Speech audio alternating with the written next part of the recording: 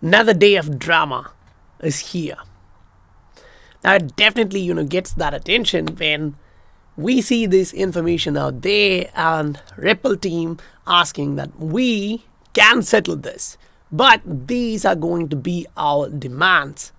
And right now it feels like the SEC don't have too much on their side, so they are being cornered right now. With all this information coming out, there is no doubt that SEC is going to lose. And with this, the idea of settlement is getting closer. Now, one of the stuff is it won't be the news of settlement which push the price higher. It would be the anticipation of the market that the price is going to go higher before it gets settled. So the anticipation of settlement is going to push the news to the upside. It will be, this sell the news kind of event which is going to come up. So if you are preparing, you will be looking at the market. Now, when you look at the market, you also get different type of ideas, right? There are ideas like this. Okay, can it be a long-term investment? Then you kind of see like, okay, now this is a negative and positive stuff together. Say, Woods actually says like banks have a big problem thanks to crypto. Now that is one of the reasons why you see issues like this. Say MobiKwik withdraws e-wallet service from crypto exchanges. So that's in India, one of the biggest country with considering the population and the age of that population who are entering into the space. So yes, they have a big problem because of the crypto. And they are trying to, the status quo is trying to, stay relevant and make more money. But you also have leaders in the industry who, initially tried to do the same. But right now they understand, no, it cannot be stopped. It really cannot be stopped. The genie is out of the bottle and there is no going back. So they are now investing in this one because they understand the requirement which the space demands. And yes, it's kind of moving towards the metaverse, NFT, that kind of area where people are now looking at all this. Exchanges are trying to, fulfill the demands of the corporations. And they are all entering the same market. Say, look at the Coinbase. Binance went into India. When I talked to this, when I talked really about this, people like, okay, that's a third world country. I agree. India is still developing. It's not a developed country. But the population and the age of majority of the population make that a huge market. Because crypto is not going away, one. And two, it's going to get massive adoption when more number of people enter into this. So one of my thought process here, now, it's going to be macro perspective there, but one of my main thought process here for a lot of you guys would be, okay, just look at your currency value against dollar. Now you're going to get different perspective here. Go to the maximum.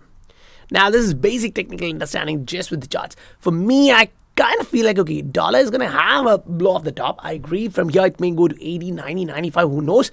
But after that, it's going to go down. And the macro support is going to be somewhere close to 50.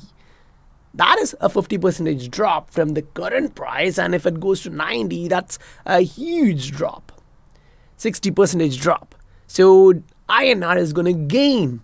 Now, you can look at the same in different perspectives. Say money is coming to India from various directions.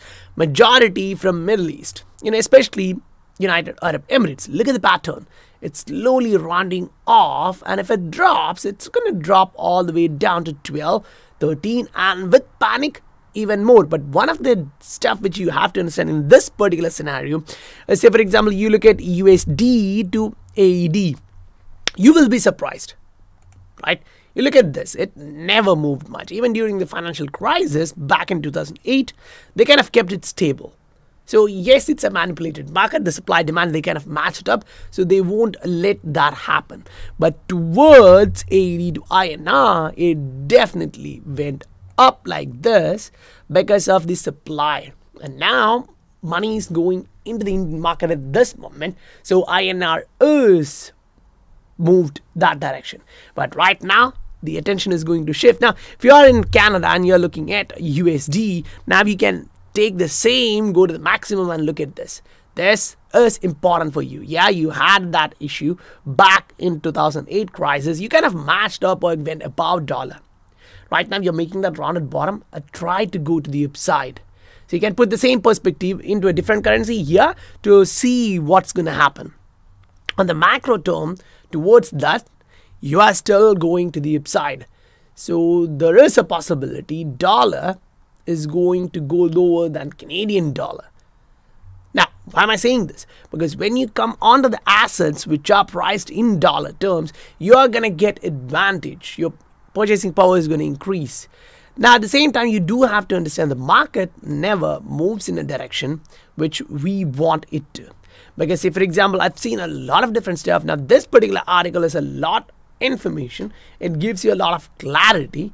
Great. But some of the perspective, I kind of stay a little bit away from that.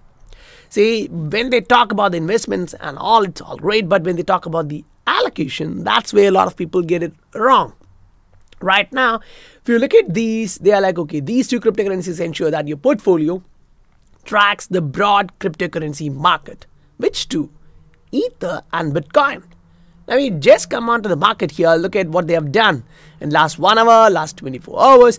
Then you're like, okay, they've been doing like a percentage to 2. But if you go look at the market, there are coins which have done 10% close to that. And the market itself is below 1%. So if you are saying, okay, they come close to this one, they are even better than that. Because there's a lot of coins which are going to drop. That is one area where I agree with him. When you are entering into any asset, you have to take your time and effort to understand what that asset is about, what the technology, what the project, what that sector is about. And once you understand that, you're like, okay, this is going crazy. Now, coming back onto this one and then looking at what really is going on with the SEC case, we are like, okay, that's great. Now, the price action is important because we are in this cup and handle pattern on a shorter time frame chart, and Bitcoin is kind of giving you a confusing idea. Say on a daily, the MACD is crossing to the downside. We have the lower support somewhere around $38,000-$39,000, and on a macro perspective, it still shows, okay, this is a bullish pattern, but you're getting rejected from the resistance. So you can still go to the downside. So let's go through these charts one by one, go through XRP, BTC, Ether, then look at XRP, BTC pair and the altcoin market as a whole and see what's ahead, because the news and the perspective here is actually positive. Whether it's for the entire market or for Bitcoin, this is positive because the outside market is not looking great. And if you are following what is happening around the globe like Sri Lanka, Peru and other areas, you are getting things going to that area where there is no coming back, right? So let's dig deeper into this.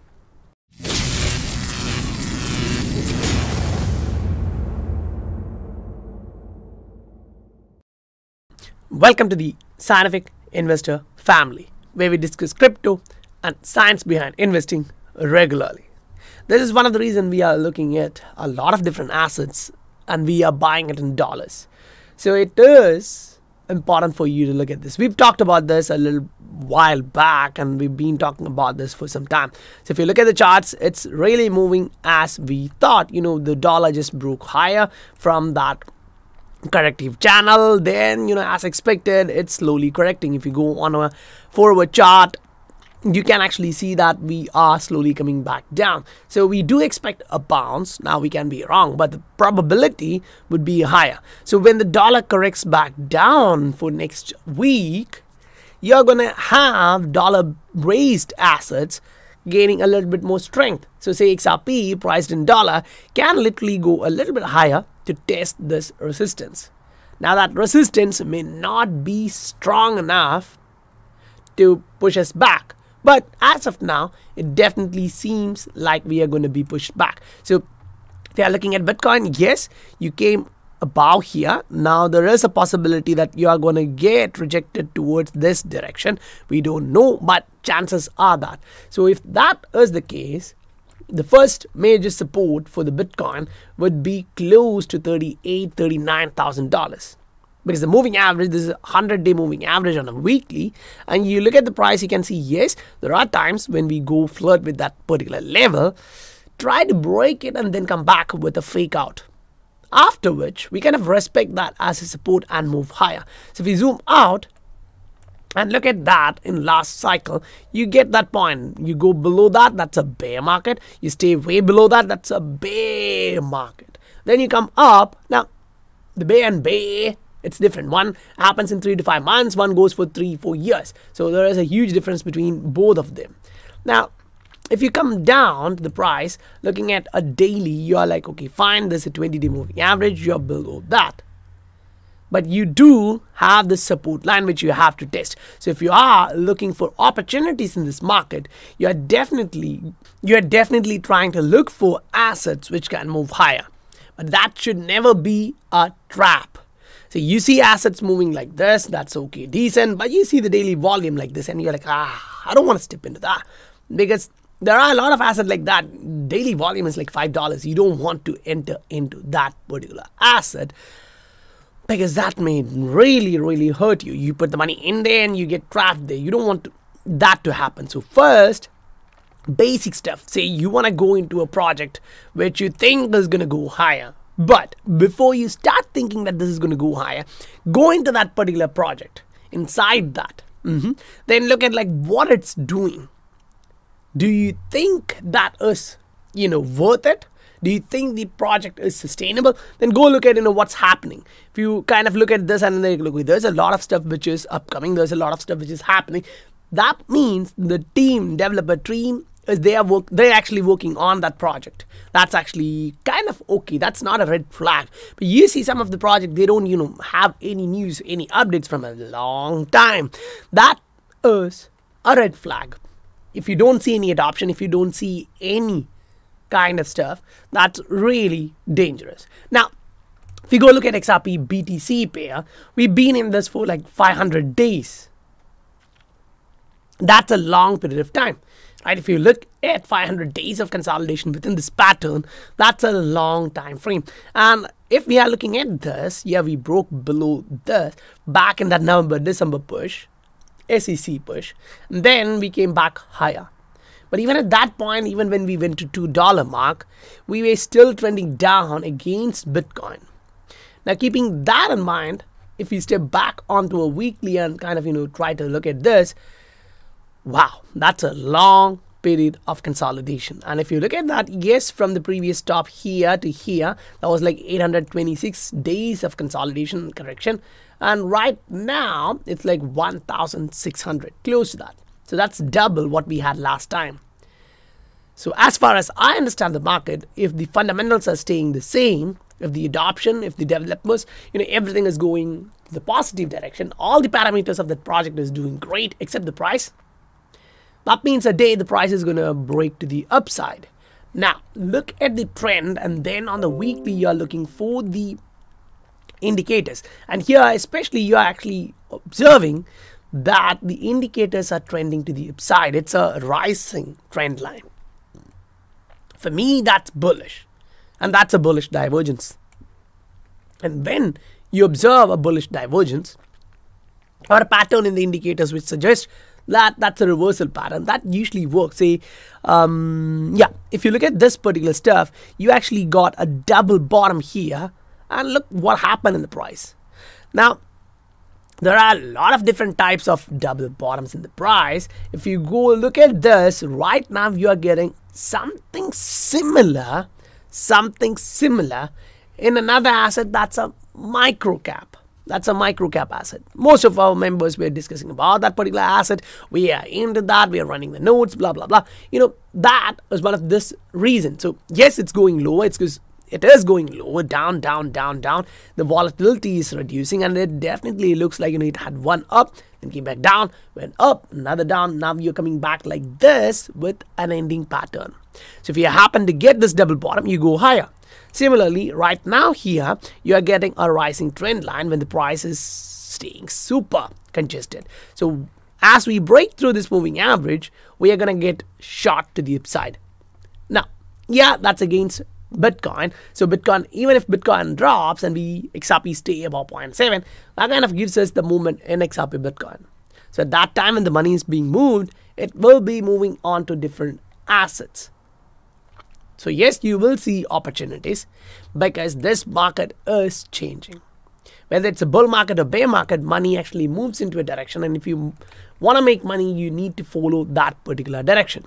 So looking at XRP, yes, it doesn't actually look too much euphoric. It doesn't actually look too good, because right now, along with the point of trying this particular level, you also do get a possibility of now this goes both ways. Say for example, you actually have this where it can be a double bottom. If we happen to come down till here, that can be a double bottom.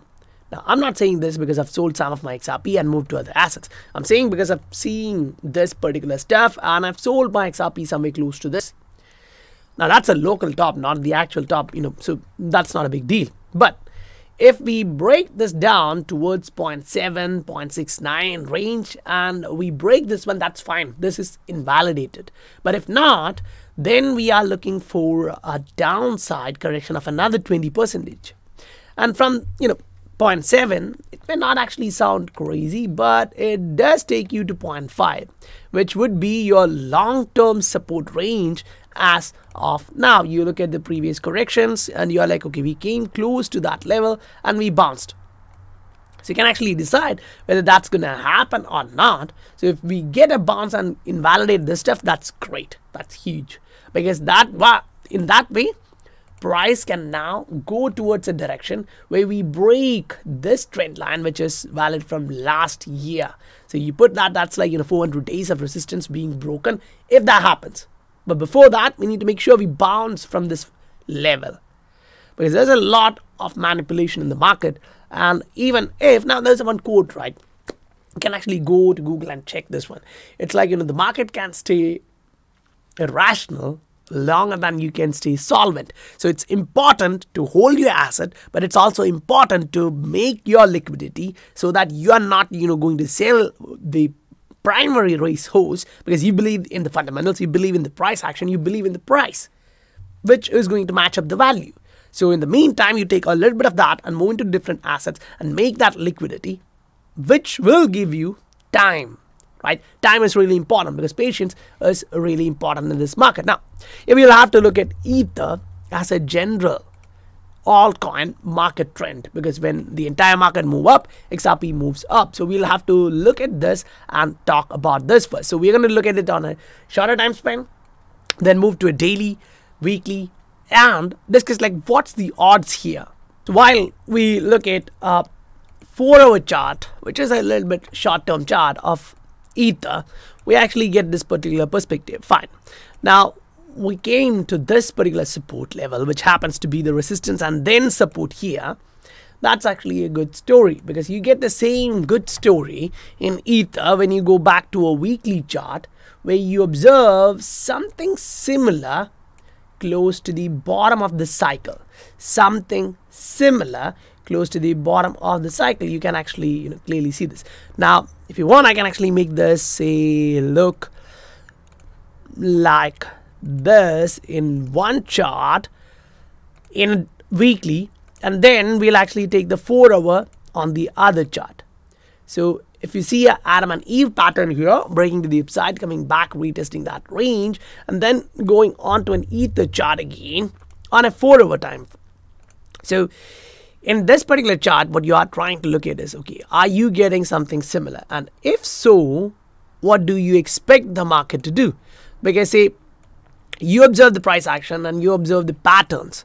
So this pattern, this particular pattern here, if it is suggesting you that it's trying to repeat something which happened in the history on a shorter time span, chances are you're going to do that. And if you're going to do that, that's kind of a continuity signal, right? You get this particular pattern here, you're breaking to the upside, that's great. You get this particular pattern, you broke to the upside, you retested, then you moved, right? You actually saw that run to the upside. So that is actually in general trend for the Ether, and that actually gives the altcoin market a similar perspective. That's one of the reasons why I'm here highlighting that this in Ether is going to be attractive, because right now with all the news, all the understanding about the Ether, That's not great for Ether as an asset, but the price action shows that the corporations, the big guys behind this, they don't actually care about this because they are doing this. So even if they're going to jail or not, that doesn't matter for the time being unless that is solved. So again, the same stuff you're going to observe here on the altcoin chart, where it says, okay, we are going to do this particular pattern where it's going to be an Adam and Eve, right? And the same Adam and Eve pattern you can observe here in altcoin market close to its market cycle bottom. And that is really interesting to actually observe. Sorry for that. That's really interesting to actually see that the entire altcoin market shows you same stuff. But yeah, our favorite XRP is not showing that right now, but you are looking at a pattern in the altcoin market that this may give you an opportunity. You break to the upside, you stay there, and then you bounce. So that retest of Adam and Eve pattern, that's common. That kind of happens every now and then. So you now go here on a shorter time span. So you can even go on a daily and take all of this out and look at this. Yes, that is a possibility. And if that's a possibility, the first leg upside, you are trying to actually measure this. And that's a 40-50% run to the upside after the bounce. So stay updated for your assets. If we do put, we actually try to run these sessions, ask for TA sessions, where you can ask TA and I post those along with other breakout calls which I see in the market. So you now have these ideas of which asset is going to break higher, because we are observing some of those are already running to the upside, because we knew that these are going to have this breakouts. We were positioned into those. So if you would like to get those kind of updates for your portfolio when we are starting the wave 2, you can definitely look at the Patreon. The link is given in the description below. And don't forget, if you haven't hit that like and subscribe button, and if you received value for your time, you can consider hitting that like button. So guys, I'll meet you on the next video. Bye for now.